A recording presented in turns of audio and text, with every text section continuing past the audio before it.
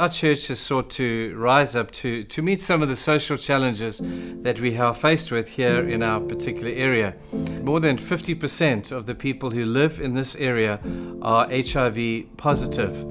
This has brought an enormous challenge to our community and to the social issues that we are faced with here at our church. 12 years ago, I preached a sermon in the church, and I asked the church what they felt would happen in our community if our community one day woke up and our church was not there. If we just disappeared from planet Earth overnight, how long would it take the community to know that we were no longer there and that we were gone? We had to be honest and say that we didn't think our community would even know that we had gone. And so that question challenged us to say, after 130 odd years, surely we should have made some mark that was measurable by way of upliftment in our area. So that set us about thinking, and we uniquely had God bring across our paths people who were HIV positive. A young man in our church, his name was Craig, and he was found to be HIV positive, and his parents invited me to visit him. This young man, Craig, made such an impact on my life, and I was privileged to be with him when he passed from this life to the next.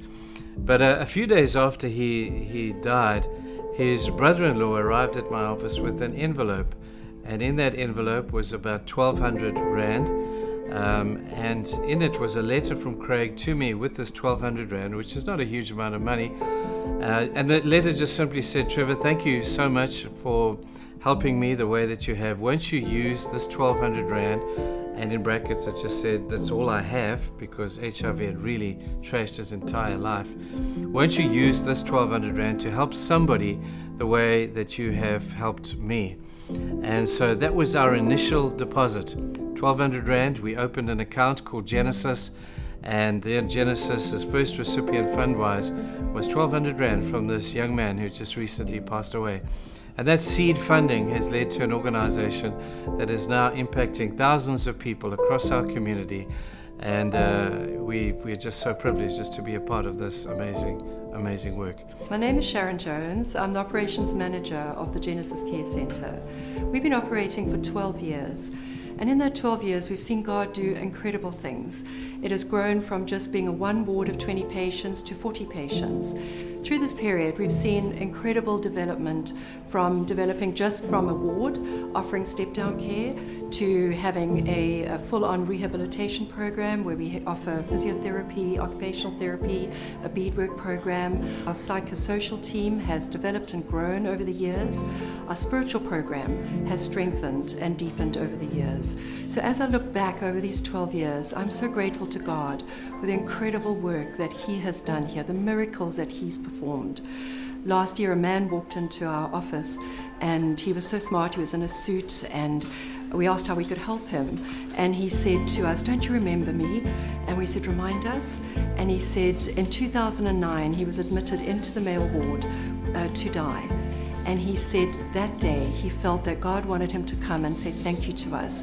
He is now married, he has 2 children, and he's a manager of a furniture store in Port Shepstone.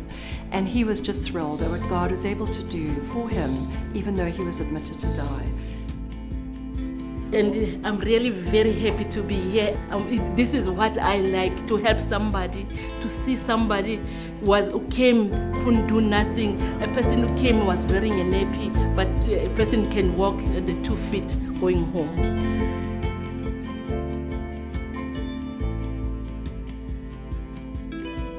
My name is House. I come from Murchison. I started gymming back in 2010. Started gymming because I was really skinny and always got picked on in school and stuff like that. So the gym was something to make myself a monster, kind of, and make people scared of me so that I don't get bullied and picked on. So through that, I got to meet people in here in Genesis in Murchison though. So Steve was there to teach us, like he did a Bible study in between the gym sessions. So that was life-changing for me, because besides being a monster, I just forget about that and I just started gymming, started living my life with different people, For me, this is a place where I come alive and forget about the society that I come from, because there's a lot of negative things. House was my friend, and he's been my friend since I was doing grade 10, and then he called me that I must come and volunteer here in Genesis, and that's really changed my mind.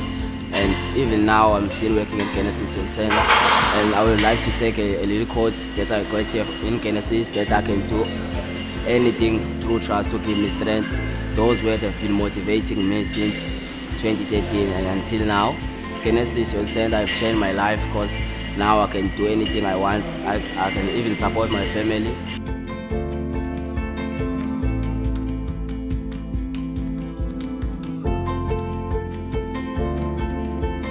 We've got an after-school program. It's called Brain Booster, where we facilitate in English rather than the schools they facilitate in Zulu. It helps these children that are lacking, especially in schools.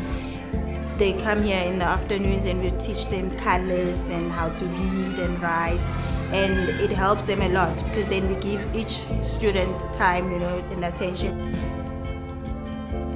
They grow back. It teaches them to grow things on their own. And with the skills are helping the community members to learn how to sew, how to do beads and stuff for their own, so they can be able to sell it.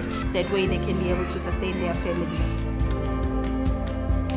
We give out food parcels once a month to very disadvantaged families.